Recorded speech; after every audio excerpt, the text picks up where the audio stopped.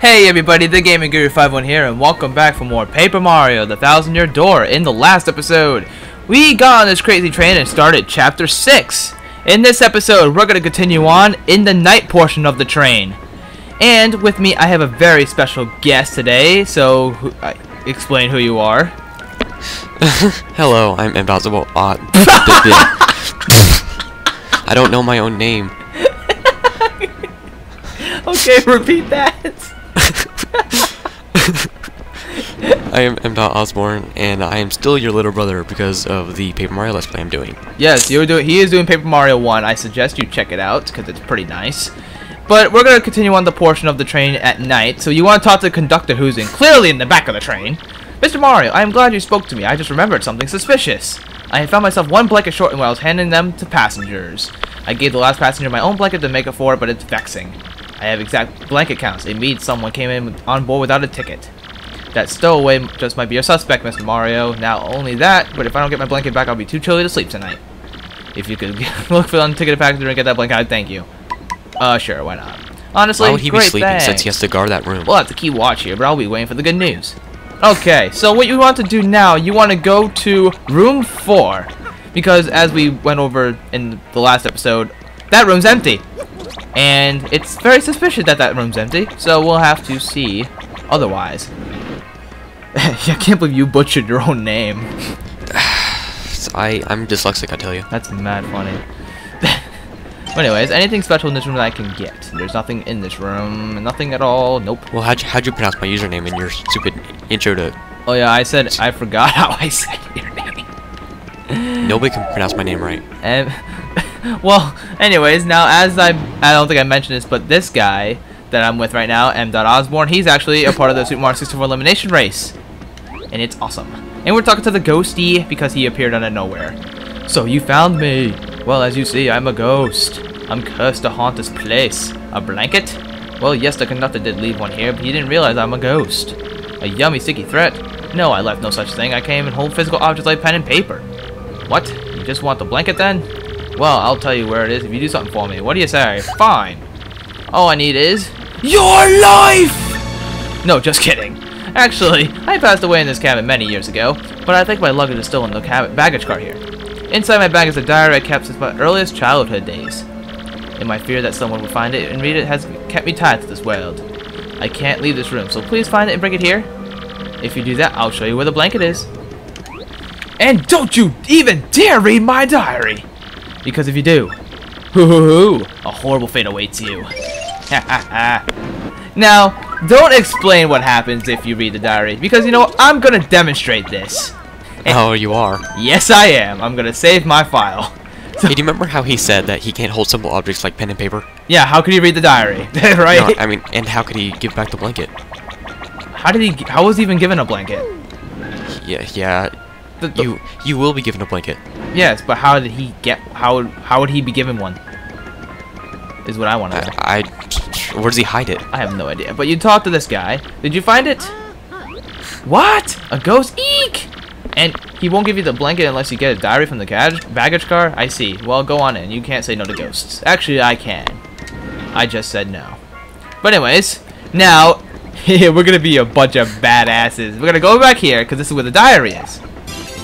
Now, we're gonna press start. We're gonna go to important objects. We're gonna go to the ragged diary. Read the diary. Oh, sure, what the heck. You may be cursed by the ghost. Do you want to read it anyway? Oh, sure, what the heck. Oh, yeah. I mean, think about this, okay? This could be really, really bad if you understand me. Oh, sure, what the heck. Month, day, X day, cloudy. I got on a train today, and on that train... You looked! Even though I told you not to! Now see what happens! And basically, the screen gets really ridiculously crazy, and... Game over! Yeah, they did. They went there. Oh, humor, Paper Mario games. Oh god.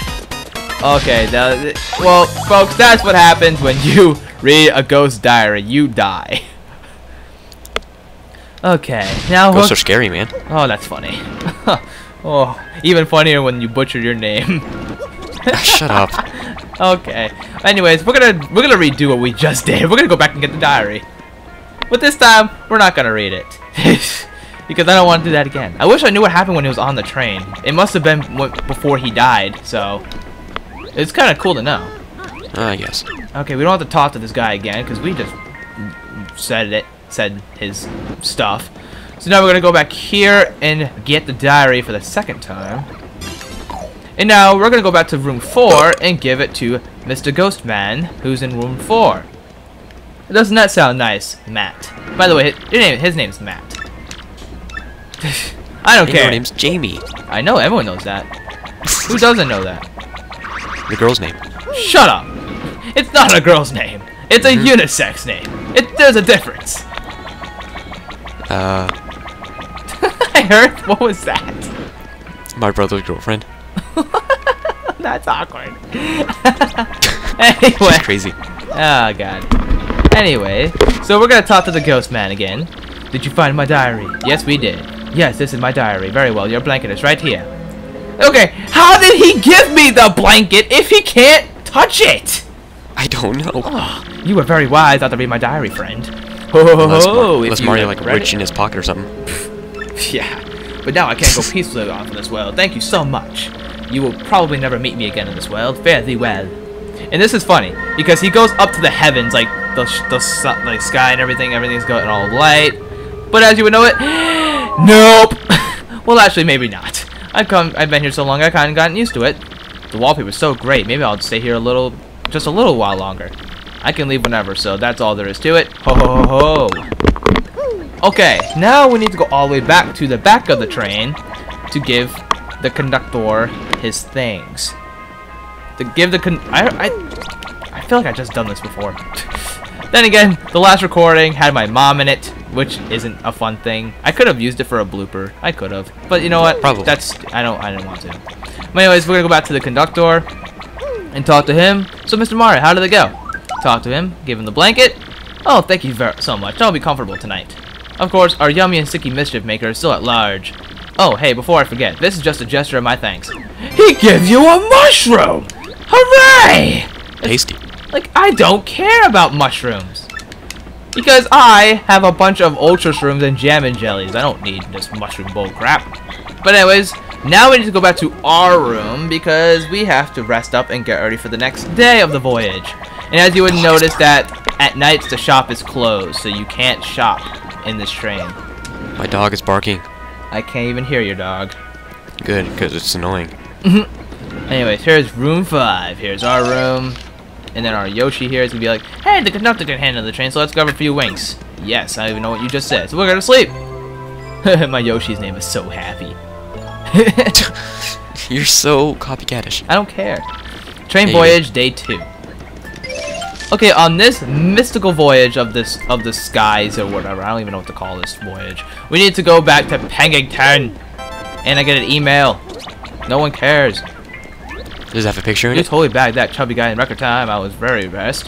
Hey, come to think of it, I could use your skills. Could you help me? Sure, why not? Really?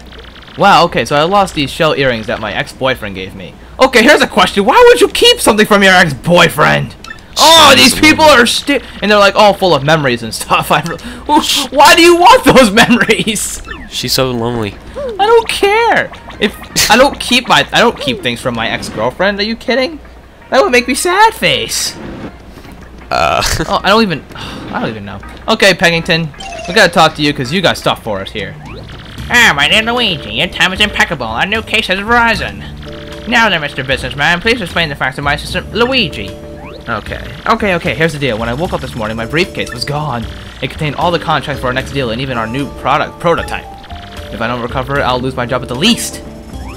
Now, calm yourself. The next part is vital, so tell Luigi very slowly. Of course. Our company's new product is Nitro Honey Syrup. Used properly is an amazing product that even raised the dead. But if mixed with the calcium from a seashell and a bit of gold, well then the results are explosive. The resulting goo blast will immobilize everyone here in a sticky yummy shellac.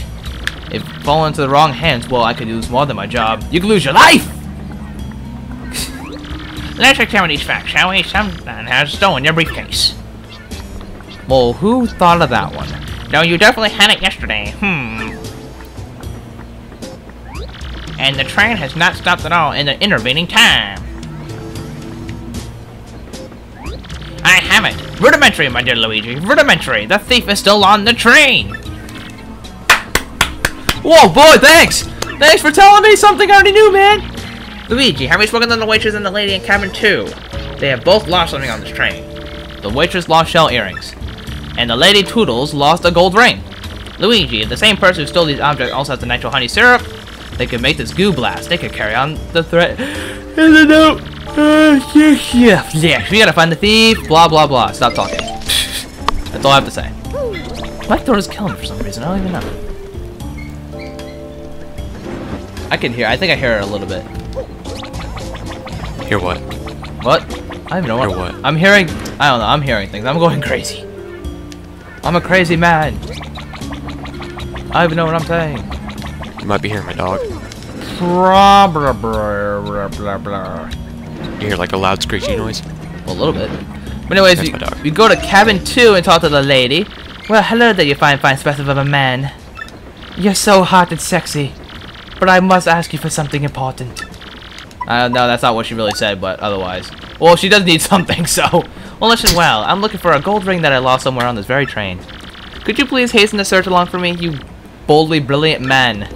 I am brilliant, and I am bold, and I am sexy. I am a fat Italian plumber. But anyways, you come into Zip-Toad's room, and you click this, the vital paper. This looks like something very important and complicated. And with something very important and complicated, what do you do with that? You bring it to Peggington, because Peggington knows everything. Hooray! Oh, Jamie, let me vacuum your room real quick. Oh, shut the fuck up. Okay, this is the part when my mom came in and vacuumed my room and just like, Jamie, you gotta move the cords! Matt heard everything. Oh, it was so bad.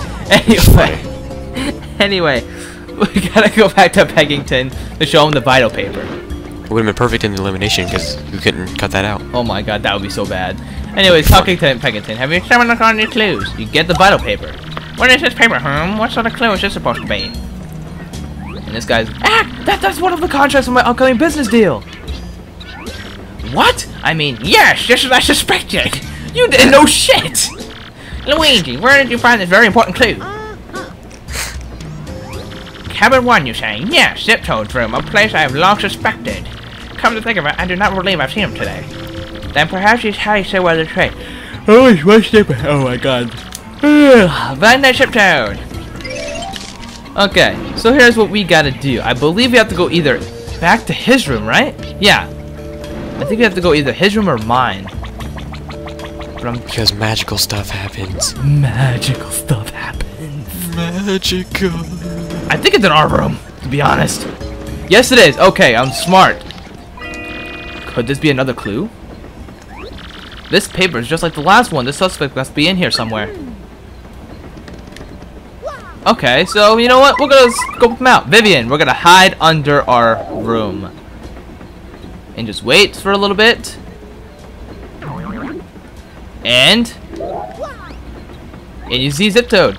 Zao, where'd you come from? You won't be catching me that easily, guy. Okay, so now you have to catch Zip-Toad. And I hit him. Cool. Youch! He has a set pattern, so it's not hard to hit him. It's really not. Took 2 seconds. So this was our man all along. Pretending to be Zip-Toad, I say. All the white piffering things from others to aid your evil plan. Yes, this was all just as deduced. I knew it all along you were fake. Yes, a discolored nostril hair tipped me off. And not only that, but I knew that you were the one who threatened the Ouija. Curses! I almost got away with it by getting off the River Station too. I almost got away with it too if it weren't for those metalhead kids and that dumb dog. Anyway. Yes, you're afraid of daring an ingenious little game, my false friend. But the jig is up now, friend, and the good people of this train now safe. That is correct, sir. No one escapes from this improperly large brain. Well, in any case, at least return what you have stolen, Fink. Bleh. And from him we get the briefcase, the gold ring, and the shell earrings. Perfect. My precious briefcase. Is that the nitro honey syrup safe? Give him the briefcase. The briefcase was returned. Oh, thank you. The stars are safe. Now I won't get in the sack. Our rendezvous with disaster was deduced by my most rudimentary of deductions. Bing bong, bing bong. Attention all passengers. This train will soon make a brief scheduled stop at Riverside Station. Thanks for sharing. And oh, boy, that place is so annoying. yeah, this is probably the only place in the game that requires fighting for the most part. Yeah, I think actually, yeah. Cause this chapter is not a lot of fights in it. It's pretty simple. It's pretty nice. I love it. Yeah, it's actually my favorite chapter too. It is my favorite chapter too, sir. Everyone's favorite chapter. Hey, I think not, Slick. You think you could hold me? No way. Beldum would flip if I let that happen. Oh my god, it's Dupless! The whole Zipto thing was just a means to get an end. It's me, suckers, Dupless. Beldum's plan to gooify Mario didn't exactly work, so I'll be cutting and running now. I'll leave the rest to Beldum. See ya, suckers. Huh. As soon as he called me Slick, I knew otherwise. Okay, so this video is going to end rapidly when we get to the save point in the Riverside Station. But before we do that, we got one more thing to do. We need to give these people these things that they needed. Oh, did you find them? My shell earrings? Give them the shell earrings. Oh, there they are. These are my earrings. Thank you so much. Anyway, before I forget, take this as my thanks. And she gives you a star piece. You are like the nicest old mustache overall wearing guy I've ever met. Well, thank you for calling me ugly. And the lonely woman that needs her ring back. Yeah, she's so lonely. No, that was the woman that needed her earrings. We need to go to the lonely woman that needs her ring now. Actually, you don't need to give her her stupid thing back because it's not important. Well, I'm giving it to her anyway because I get stuff. Have you found my gold ring, you mystery sniffing master? What the fuck is wrong with you? Yeah, that was definitely the ring I lost. Thank you, you glorious creature. I knew you would find it without fail. It is merely a trifle, but please take this as my earnest thanks. You give me 30 coins? And do take care. What? 30 coins? You're a dick, lady. Told you didn't need it. I don't care. There's still 30 coins in my pocket. I mean, money's very plentiful in that game anyway. It really is. Especially by selling badges. I don't sell badges. I do. Okay, anyways, we're here. We are in the save point of Riverside Station. I think I'm gonna call this episode. The door is locked. How will we get inside? Well, we're gonna find out next time. So next time on Paper Mario: The Thousand-Year Door, we're gonna go inside the Riverside Station and see what is to cover in there. And thank you for being on here today with me, Matt. No problem. And I will see you in the next episode. See you guys. See you guys next time.